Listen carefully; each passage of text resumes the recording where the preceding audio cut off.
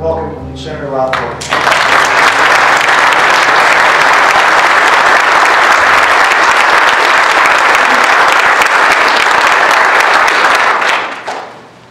I just showed Chaz my Dublin button. The Irish roots are coming out tonight. Listen, thank you all so much for having me tonight. It's fun to see everybody. A lot of great friends in the room, and a lot of folks who worked their heart out in this last election for a different result. We didn't succeed, but it wasn't for lack of effort, and it wasn't for lack of a lot of phone calls and a lot of door-to-door and a lot of talks to your friends and your neighbors and your co-workers about the different direction you wanted to take this country. It didn't work out. But it doesn't mean that we give up. In fact, it means we got to work all the harder. We got to get ourselves up, dust ourselves off, do things differently. We can't keep doing the same thing and expect a different result. We got to change our tactics. We got to change who we do grassroots, the technology we use. We got to go online. We've got to have a clearer message. We've got to have candidates who, across the board, are letting people know that the Republican Party is the party of jobs and opportunity and growth and inclusion. You agree with me?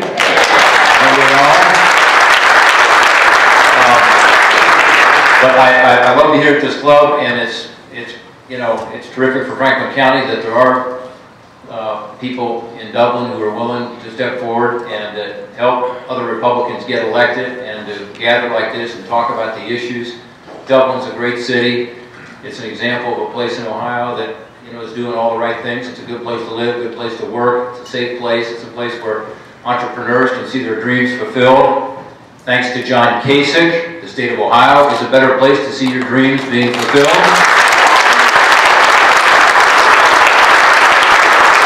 I walked in and saw Jim Hughes standing up here. Jim's always been real involved in my campaigns. I've been helpful to him. He's a guy who gets it. He wants pro-growth policies. He wants to be sure that people on the bottom rung can get to the second rung and the third rung here in Ohio, and that's why he supported, as did the other members of the legislature who I've seen here tonight. I saw Bob Hackett coming in. I think Mike Duffy's here somewhere. Duffy, there you are. I hope I'm probably going to miss somebody here. Is Stephanie here? Stephanie Quincy? Yep. Where are you, Stephanie? Is she here? Well, Stephanie and I were at the Ohio State Gophers game last week together. That was a good one. For those of you who saw that basketball game, that was after the big loss to Wisconsin and before the win at Michigan State, and the Buckeyes were back on their game. So, oh wait, all right. I'm thinking we're in the tournament. I'm thinking we're a little, we bloom late in Ohio sometimes. That's all I can say. But we're going to get some more scores, and I think we're going to be just fine in the tournament. But anyway, all those guys have worked hard together with John Kasich to do something really simple.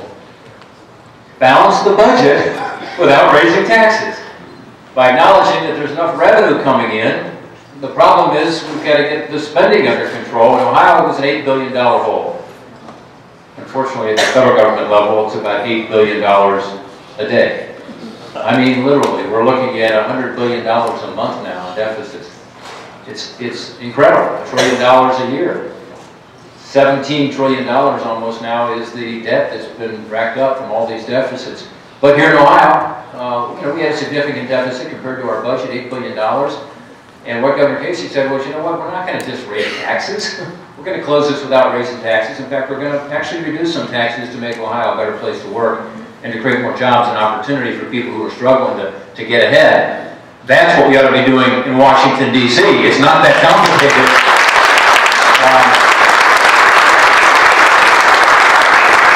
Is Mary Letta here tonight? I heard Mary was going to be here. The flag lady? Okay, well, I'm sorry to hear that. Okay, our prayers go out to Mary. She's in the hospital, I just heard. The reason I was going to give her a hard time is because there's such a small flag here behind me. Normally with Mary, the flag is about 3 stories tall, as it was for that rally with Mitt Romney at the end of the campaign. Wasn't that an incredible rally? Incredible energy. And thanks to so many of you for helping put that together. So I just left a couple Lincoln Day events today. One was a Lincoln Day lunch in Crawford County. I was just in Marion County at their dinner.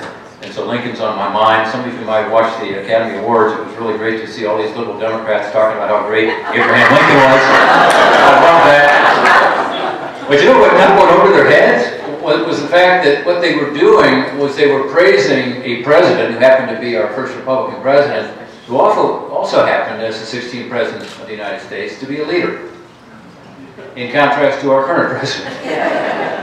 You know, I mean, the whole movie was about making tough decisions, wasn't it? And it was about reaching across the aisle, working with other people to get something done, you know, and it wasn't easy. The guy had big obstacles. And that was about a fundamental issue. It was about slavery. I'm not saying there's a comparable issue today, but I would tell you our country's in trouble. It's in trouble again, and it's both these fiscal problems that we talked about a second ago. The debt is now $130,000 per household in Ohio. Think about that. The average income in Ohio, average family, their share of the national debt is now $130,000. That's a great present to leave to the future generation, isn't it? It's affecting our economy today, and it's immoral to do for the future. But it's also our growth, our economic growth. Look, Ohio, thanks to Republican policies, is a little ahead of the nation. But we're not satisfied with these high unemployment rates. We certainly shouldn't be. We're working through the weakest economic recovery in the history of our country. And think about that. After the 1982 recession, some of you lived through that, you remember it was pretty deep. In fact, the unemployment number was higher than it was in this most recent recession. So was the interest rate, so was the inflation. You might remember Jimmy Carter. Well, what happened? Ronald Reagan came in and he did kind of the opposite of what President Obama's doing. He showed leadership and he said, you know, we're not going to grow the size and scope of government, we're actually going to reduce the size of government and we're going to make the private sector stronger. I was just in Marion County, as I said, and Marion County, you know, celebrates Harding. So it's a Harding Day, so I found a Harding quote today. It was pretty good for Harding. It was, you know, there's too much government in business, and there's not enough business in government. That was Warren G. Harding. Pretty good, huh? So this is what America can see. State of Ohio, an example. Ronald Reagan comes in the 80s. What happened then? Well, we had a steep economic recovery. It was a real recovery in the sense that we brought back jobs and growth. At this point, after this recession, unfortunately, the economy's flat. We're still down over 3 million jobs. So the economy still hasn't brought back over 3 million jobs. That's 3 million families in Ohio and elsewhere who do not have the economic opportunity we want everybody to have. In the 1980s, under Ronald Reagan, at this point, after that recession, you know what had happened? America had brought back over 7 million new jobs. That's what I call a real recovery. That's what I call a Republican recovery, because it was based on the time-honored principles that have made this country great and have made us this beacon of hope and opportunity for the rest of the world, which is an America that does value hard work and enterprise and risk-taking. An America that says we do want the people who are at the bottom end of the economic ladder to be able to climb up. And the best way to give them that hope is by creating a job and making it possible for them and their family to have the dignity and self-respect that comes with the job. I was with some farmers today and they were asking me about why I didn't support the Farm Bill last time. Well, because the Farm Bill is mostly now, over 80% of it, food stamps and other government programs that the Agriculture Department administers. And those programs weren't reformed at all. In fact, spending was increased and it actually broke through some of the caps that we just gave last year on this Budget Control Act that's led to the sequester and so on. So I said, I voted against it. And really, when you think about it, the way Democrats so often determine whether someone is getting ahead is, you know, whether they're able to have access to these programs. So if you judge compassion by how many people get on food stamps, which is 15 million more people in the last 4 years, then things are going pretty well. But as Republicans, we judge compassion by how many people can get off food stamps and get on to a job, don't we?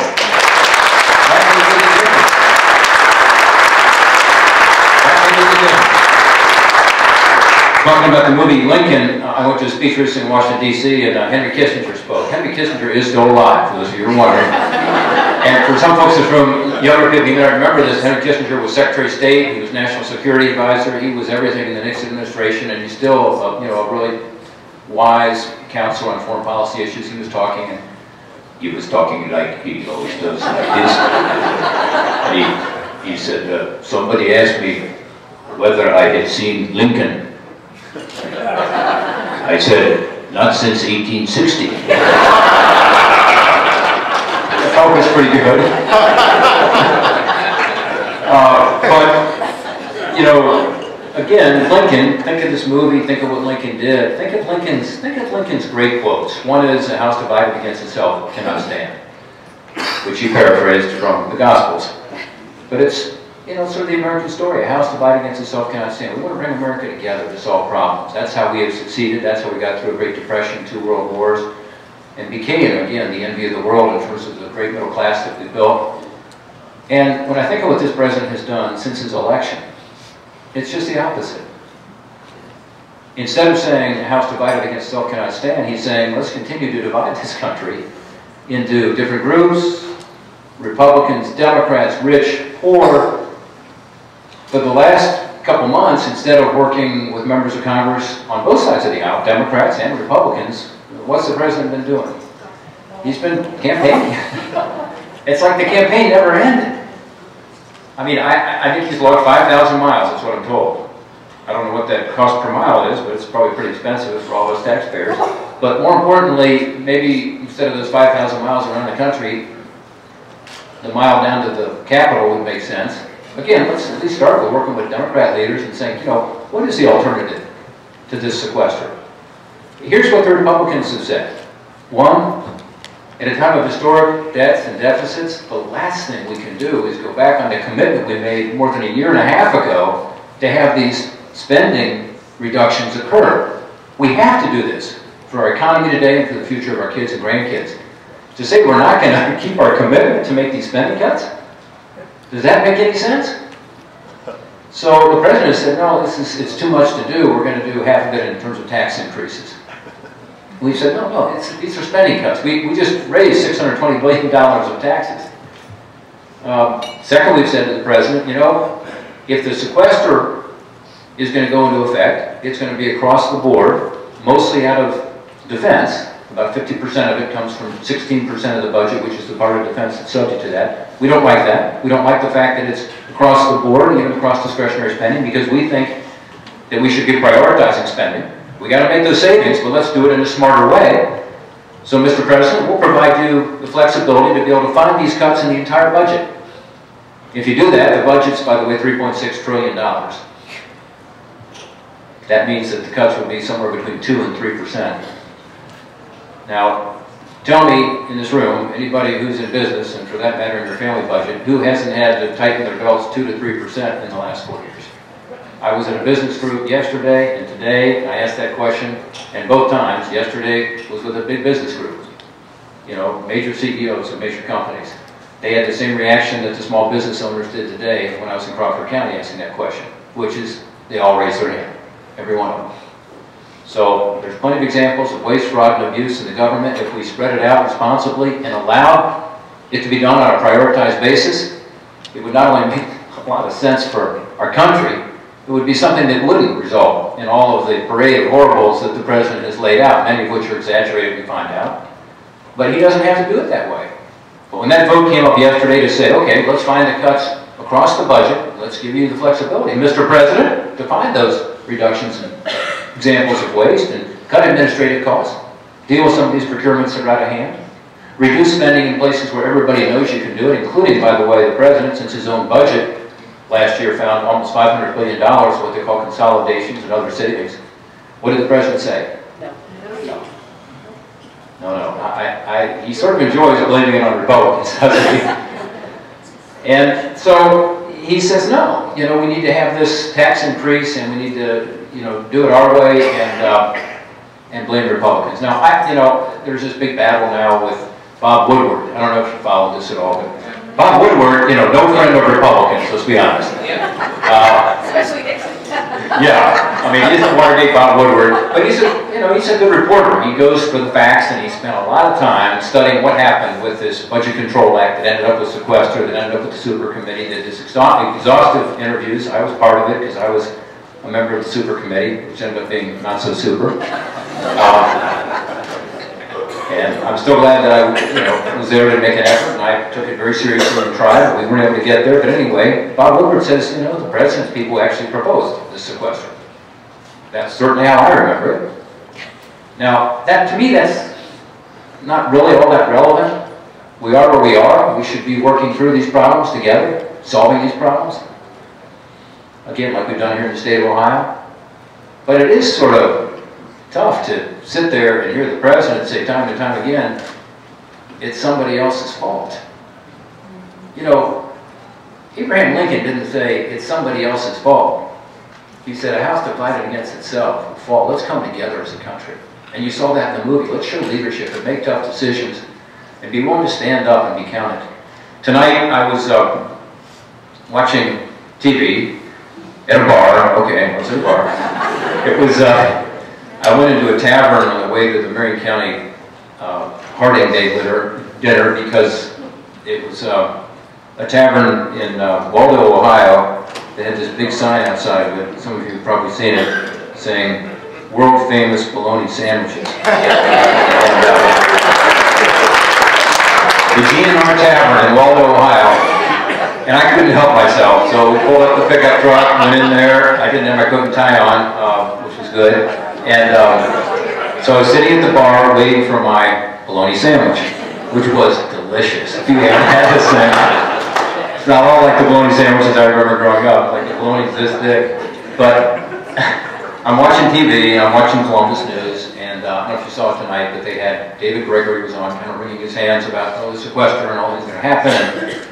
And then they had the president's news conference, and apparently one of the reporters asked him, you know, why didn't you just lock the door and have a budget negotiation right there with the Republican leadership? They were right there. You know what his response was? Well, he said to the American people, Speaker Boehner and Mitch McConnell had planes to catch, and so, you know, I couldn't get the Secret Service to stop them. I mean, and it's sort of like, if you want to work with these guys, you probably have to say something like, you know, that wasn't the right time maybe to negotiate the budget, but I do want to work with them in the future, rather than saying kind of their fault. You know, they told me they had planes to catch. Well, folks, maybe the president said to them, let's stay here and negotiate this thing out. I doubt it. He's had a couple months to do that, and you know, I think they got one phone call. And so, I'm not suggesting that this is all about who did what in the past. I'm saying here's where we are. And where we are is, as a country, in trouble. We're in trouble because of the historic debt for deficits we talked about. We're in trouble because of the weak economy. And without a growing economy, we can't deal with the first problem. And by the way, it's related the other way too. We're not going to see a strong economic recovery until we put pro-growth policies in place on tax reform, on entitlement reform, on energy reform, on regulatory reform, on things to actually help businesses get out from under the heavy hand of government. In other words, you need to deal with the debt and deficit in order to give people, like many in this room who are business people, the confidence to invest and to bring back the jobs. That's what I hear all over. I heard it again from the big business guys yesterday and the small business people today. So these are problems that we face not as Republicans or Democrats. We face these problems as Americans. And let's do harken back to Lincoln. He said something else that was interesting. Some of you may know that in one of his speeches, he said something that was, I think, prophetic for today. He said, if danger ever reach us, it must spring up amongst us. It cannot come from abroad. That's been misquoted sometimes to say that if America ever falls, America will fall from within. But that's essentially what he meant. He went on to say, because I looked up this quote, that as free men and free women, no one's going to take us down from abroad. The greatest armies in Europe tried that. And you know, they thought for sure they could keep us under their thumb, and then they thought they could get us in 1812, and then, you know, other countries have taken us on. Free men and free women will not be defeated from without. But from within, we need to be very careful, because if we continue down the road we're on, irresponsibly building up these debts and deficits, not dealing with our problems, allowing the politics of the day to trump the good policies we know we must put in effect for our future, we could be crumbling from within. I think we're in trouble already. I think we've got to address these problems. You hired me to get something done. I'm a conservative. I'm a proud conservative. I will also reach across the aisle, work with anybody who's willing to address these problems. I will not support stuff I don't believe in. And when the president proposes taxes, after this huge tax increase, the biggest in American history at the first of the year, I can't support that. By the way, the tax that the president wanted to put into the sequester that he's going around the country talking about, he calls the Buffett tax. Have you heard this? This is the Buffett tax. What is it really? It's really a tax on capital gains, because the people who are of that high bracket who don't pay at least, what is it, 30% have a lot of capital gains income. That's why, for the most part. And on a lot of small businesses that are successful small businesses. Now, they happen to employ a lot of people. There are not a number of small businesses that are that successful, but if they are, they're good businesses. You don't want to tax them because they're going to take the money right out of their plant equipment and their people. So I've had my team do a little analysis of it yesterday. I said, well, you know, if this tax were to go into effect, and you assume that there's going to be some negative impact on the economy, because when you raise the capital gains tax, you're going to have some impact on the economy. How much revenue is really going to come in? Here are the numbers. If the president's tax increase were to be put into effect, and the economy were to grow only 1/50th of 1% less because of this new tax, only 1/50th of 1% less, there would be no revenue coming into the federal government. In other words, it's one of these tax increases that is politics. It sounds good, but the reality is it's not going to raise any revenue because it's going to have an impact on the economy. Economists will differ on how much, but I don't think there's an economist who's going to tell you that it's not going to have at least 1/50th of 1% hit on the economy. And there are people in this room who get capital gains income, and the reason that John Kennedy and Bill Clinton and Republican presidents over the year have supported a lower rate for capital gains is because you want to encourage investment and savings in people to create jobs, right? So I hadn't planned to get into that level of detail, but I think you deserve to know, you know, what the actual choices are. And what we as Republicans need to stand for is not talking about necessarily all the details of this, but to let people know we're not trying to protect rich people. We're trying to protect the ability for the guy who's trying to get ahead, the woman, the single mom with a kid in Franklin County who's trying to keep the current job she has and maybe improve herself to be able to keep that job or to find a better job, to be able to have a little slice of the American dream. That's what we're about. And what's currently being done in Washington is making it harder, not easier, for that to happen. And the proof is in this weak economic recovery.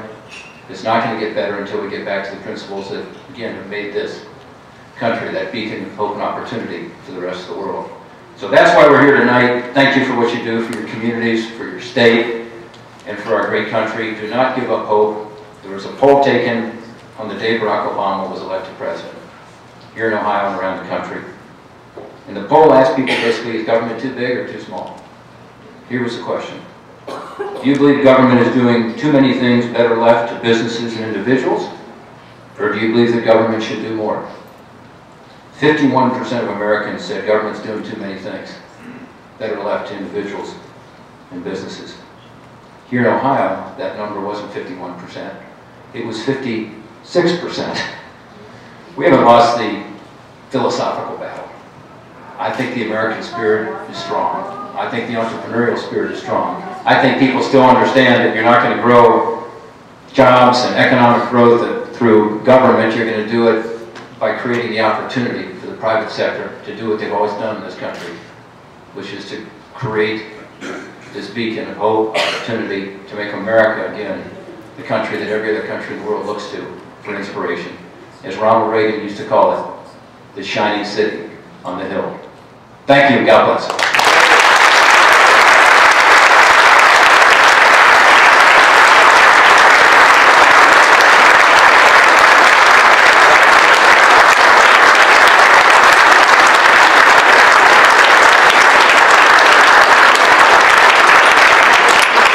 Thank you very much, Senator. We certainly appreciate you being here. As a matter of fact, we would like to give you an honorary membership to the Dublin Republican Club. And you are going to get card number 001.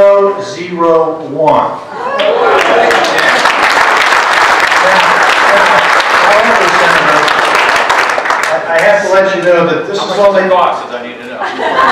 it's only good for this year. It has to be renewed on an annual basis. So maybe have you back here again next year.